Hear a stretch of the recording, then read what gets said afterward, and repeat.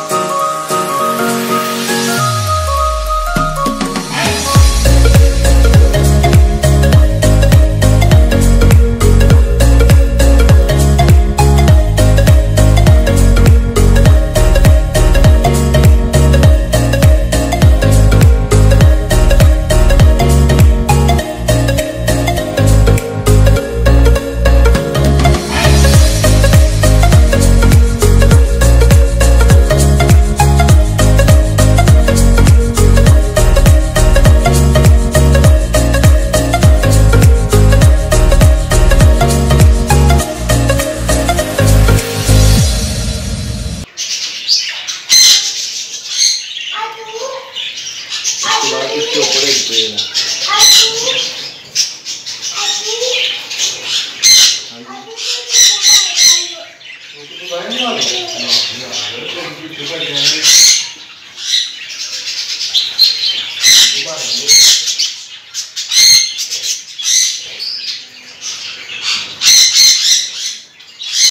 अब आज साइज का पास भी जाएंगे तो कुछ नहीं होगा, कहीं नहीं जाएंगे।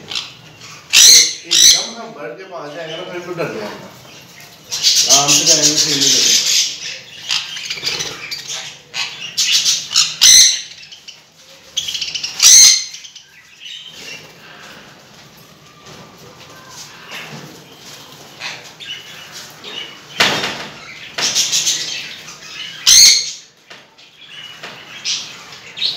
सारे माशाल्लाह खा रहे हैं, सनक नहीं खा रहे।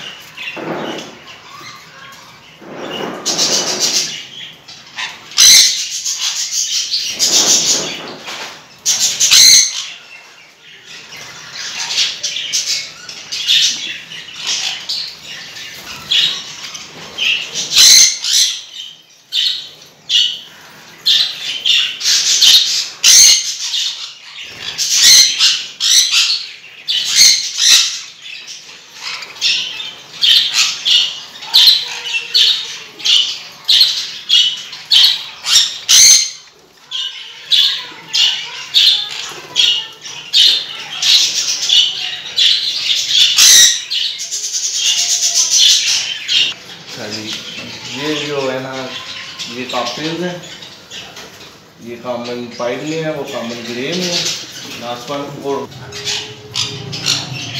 ये फर्स्ट वन कॉकटेल है, ये कॉमन ग्रे में आता है हमारे, और वो इसके टॉप के ऊपर कॉमन पर्ल में फीमेल है, ठीक है, और वो कॉमन पाइड में मेल है। ये इसको हम कॉकटेल्स कहते हैं जो है ना। और इसके अलावा इसमें मेरे पास मुख्तलिफ बर्ड्स हैं, जिसमें PCB हैं और वलोमल्स हैं और कुछ अंडर साइज एग्जीबिशन में बर्ड्स हैं। ओके करें जी। ये मेरे पास सनफ्लावर्स हैं, ठीक है। ये ऑलमोस्ट ये लीडर पेयर के तरफ से गए हैं। ये बहुत ही फ्रेंडली बर्ड होते हैं और इम्पोर्टेंट लाइन है। ये पाकिस्तान का बर्ड नहीं है, ये वाइल्ड का बर्ड है। तो ये सारे इसमें यही लगे हुए हैं। ये कुछ रेडी टू ब्रीड है। ये बहुत ही फ्रेंडली बर्ड इसको कहते हैं हम। ये फैमिली बर्ड होता है। ये बहुत ही कलरफुल और बहुत ही ज़्यादा फ्रेंडली, नेवर बाइट। इसमें कोई भी बर्ड आप ले लेंगे वो बाइट नहीं करेगा। अगर जब वो ब्रीडिंग सीजन में आएगा या ब्रीड करेगा तब ये जो है ना थोड़ा सा अग्रेसिव हो जाता है। ये बहुत ही फ्रेंडली बर्ड होता है जो सा। इसी तरह ये मेरे पास सारे लगे हुए हैं। और ये मेरे पास फैलो होगोमोज है, ठीक है ना। कुछ मैंने ये फैलो की बर्किंग की है। ये मैंने खुद घर की ब्रीड जो है ना तैयार की है फैलो होगोमोज की। ये पेड़ लगा हुआ है, इसके नीचे ये भी फैलो होगा पेड़ लगा हुआ है। ये तकरीबन ब्रीड के ऊपर है और ये सारा फोल्डर तकरीबन फैलो होगा।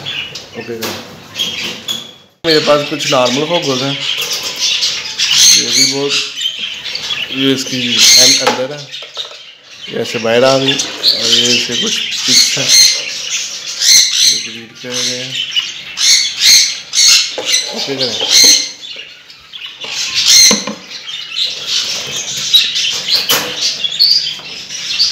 और ये मेरे पास कुछ PCB है, टेक्सास क्लियर वाली। ये भी पेड़ लगे हुए हैं। ये सारा फोल्डर नीचे से ये देखें ये भी है। ये इसका मेल है, हैन इसकी अंदर है। ये ऑलमोस्ट अपना फर्स्ट वे सिलाई कर चुकी है। ये भी नीचे भी यही लगे हुए हैं सारे, ये भी सारे लगे हुए हैं।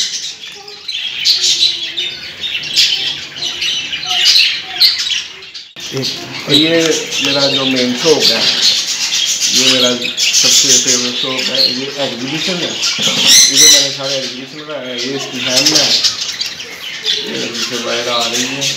ये बस कर रहे हैं, काफ़ी बेबीज आए हुए हैं।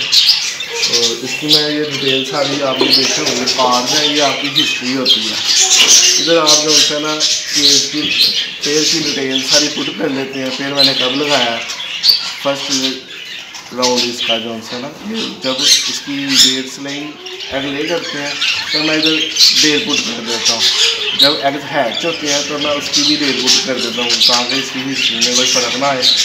तो इस तरह फिर ये लास्ट जो फोल्डर है इधर हम रिंग लिखते हैं, बर्ड का रिंग लिखते हैं जो जिस तरीके को हैच हुआ।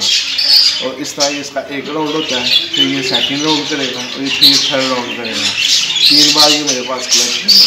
ये इसकी डिटेल सारी पुट करने के लिए ताकि ये ईजी वे मेरे लिए हमारे लिए जो होता है ना। इसी तरह ये भी पेड़ है, ये भी सारे एग्जीबिशन के लगे हुए हैं। ये घर की ब्रीड है सारी।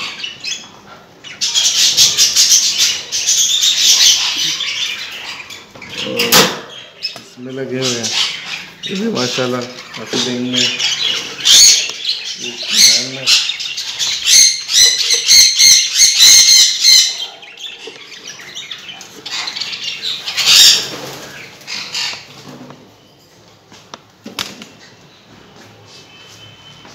ये भी माशाल्लाह घर के भी बच्चे हैं जो रेडी हुए हैं, हमने ये ब्रीड भी लगाए हुए हैं।